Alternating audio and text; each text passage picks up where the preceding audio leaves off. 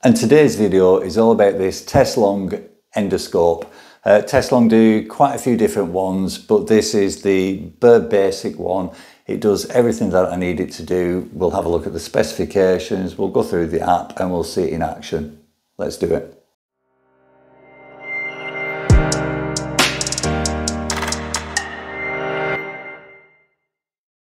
However, before we see it in action, I just want to go through the specifications, the accessories, and also just extol the virtues of an endoscope camera. So, as you can see, to say it does so much, it comes in an extremely small package. So you've got your coil with your holders there, and if you undo those, you're going to be left with a length that's just short of 10 feet. You've got your camera at one end with LED lights around it, because obviously where you're going to be sticking this, it's going to need illumination. And on the other end, because it doesn't have its own screen, this connects to either your phone or a tablet, something like that. And you've got the option of connecting it to either to iOS or to USB-C devices. Now, I've got a Samsung S23 Ultra, so I'll be using the USB-C there. However, my son's got an iPhone 14 Pro Max, so he'd be using this one, which is the lightning connector. Obviously, you're not going to have to worry about that with the iPhone 15s because they've been forced to use the USB-C, which is good. But if you do want to use the Apple, all you do, take the adapter, pop it on, click it into place, and then it simply plugs into your device. Now, once you've downloaded the app and installed it, as soon as you plug in the endoscope camera, it automatically opens up the app so you can start using it straight away. And I'll explain the app in more detail when I'm using the camera. So that's really it for the camera itself. You've got your connector, at the other end you've got your camera, and you start using it. You do, however, get 3 accessories with it, and each one of those does an entirely different job. So you've got a hook for if you drop some keys down somewhere, you would feed this down, find them with the camera, and then because it's attached at the end, which I'll show you in a moment, it simply picks it up like that. You've got a similar one, which is you've got a magnet at the end there. So again, this screws onto the camera. And this one, well, more often than not, when you're putting this somewhere, you can't get your fingers to it to turn it to a 90-degree angle. So what this is, this fits on the end. And again, now we've got a mirror on there. So you're actually looking at 90 degrees to the side, which is really useful. And the way that each one of those fits is nice and easy. You get your camera, the end screws off, like so. Pop that down, and then we'll get the magnet. That's threaded there. Get it, pop it on, screw it home.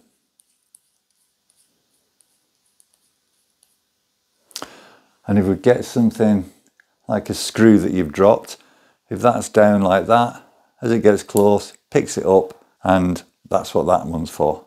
Take that off. Now we're just going to be using it as a camera for the time being. I don't need any of these, but I have done when I've used one of these inside the engine when I drop something.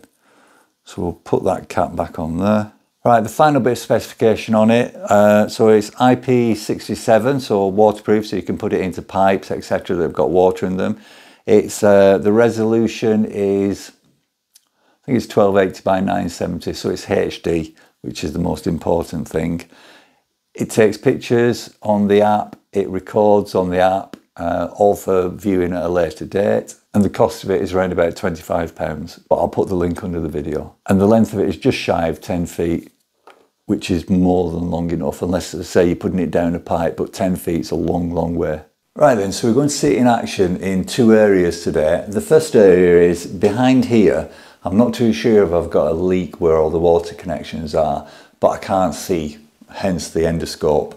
And then the other thing that we're going to have a look at is the wall-mounted toilet, where the flusher is. It's only a small hole, and I need to get inside to have a look to see whether I can see where the power source is. So let's get started. As I said, I'm using the Samsung S23 Ultra, which obviously is Android, and the app, well, there's a QR code in the instructions. If it's an iOS device, then just scan the iOS QR code. If it's an Android device, scan that barcode. It takes you to the Play Store, download the app, install it, and that's pretty much it. And as I say, as soon as you plug this in, the app will open. So let's see the app and then we'll see it working. Get the plug end of the Teslong endoscope and simply plug it into your phone or your tablet. And once it's plugged in, the app opens up. You can see it there. So it's already on. And there you go, that's me. Or should I say that's me? There you go, that's a better picture. Now if we have a look at the app, so to the bottom left hand side, if you've videoed anything, it's in there. Now I've not stored anything or taken any pictures because I just look at it straight on the screen.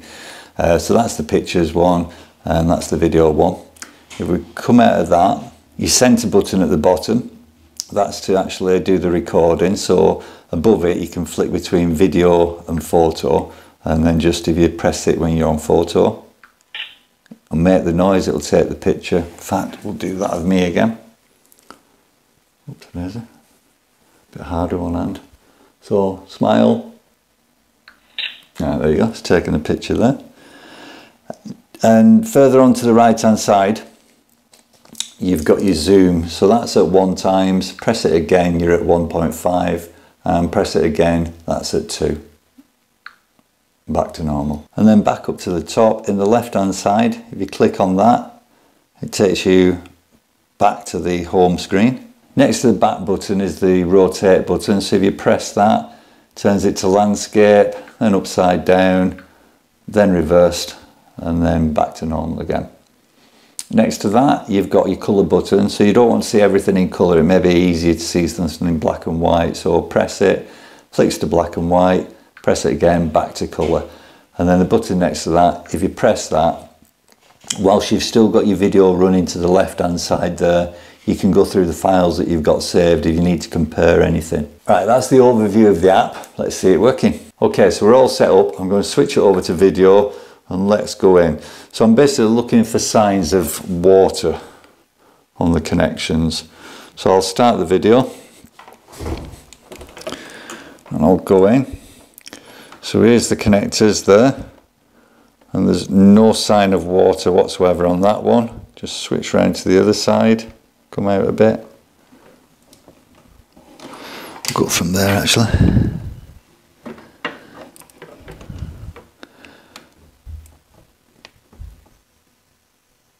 Yep, unfortunately there's no signs of water there neither. So I know that that's not leaking. And if I wanted to, I could push it further in and get a good view of the back there, see if there's anything coming out of that. No, perfectly dry. Right, that's good. Okay, that would have been so hard to do with, I could have tried doing it with the camera, but I could have only have got as far as the opening itself. I couldn't have got inside. So an endoscope camera, really, really good for small confined spaces, especially if you're going through slats, or especially if you're working on an engine and you need to get down inside the engine. If you've dropped something, you need to use that magnetic pickup tool. Absolutely fantastic. But let's see it on the other thing now. Okay, so I'm going to take this off and I want to see inside to see if I can see where the power source is for it. So if we take that off first, you can see it's a small hole and there's absolutely no way that I can get my head in there to see what's going on. So we're going to use the endoscope, and obviously you can see it's lit up there. So let's go up inside. I'm going to again record on the video. So this is inside and you can see there's the opening at the top. And if I go in, I can see the power cable, and that looks okay, perfect. So I can see that that's the power source there. Oh, which is fantastic. Oh, fantastic. I didn't realise that the bathroom fitters, when they did it last week, had actually put a power socket in there. So if anything goes wrong, you can see the plug. Just put my hand up there a bit. So you can see the plug that I can just unplug, and then I can replace this easily if I have to do, or put a completely different model in there if I want to as well. So that is perfect. So without an endoscope, there's no way that I'd have known that that plug board was there. That's a winner for me. That's made me feel a lot happier because I know that I'll be able to access that in the future and change things over quicker. Okay, so in summary, this Teslong endoscope, what do I think of it? Well, as you can see, it's done everything that I've asked of it to do today. They are so very useful endoscopes, but it's not until you have to use one that you find out just how useful they are. You can get more advanced ones. I've got one that's got the monitor actually attached to it, but for £25, as long as you've got a phone or a tablet, and everybody's got one of those, and it's either going to be an Android or an iOS, this is going to connect to it. It's got a 10-foot long cable. It does everything that every other one does. Some of the newer ones that come out now, I think Teslong actually do the one that I'm talking about, where you have to have the adapter on this one to view at a 90-degree angle. They've actually got another 2 cameras on, so they're 3 cameras, so you can just flick between the cameras without having to put an adapter on. But as I said, £25, this does everything that I want it to do. And I can't see me having to use or having to buy another one for the foreseeable future because this does everything. It's in HD, it records, you can view in black and white, you can view in colour. It's nice and bright. The accessories that come with it, well, you've got your magnetic one, you've got your hook one for picking keys up, etc. And you've got your 90-degree angle one for changing the camera angle. So one of those really should suit any purpose that you want to use it for. Majority of the time it's just looking. Teslong seems to be a really established provider of endoscopes. They've got quite a range when you go onto the website. I got this one through Amazon. As I say, I'll put the link underneath, but very happy with that. Very happy with that. And we can go up and in we go. Yeah, can't get much further than that, and it's a bit hairy down at the bottom, but you can see how it works in really close confined quarters like my nose.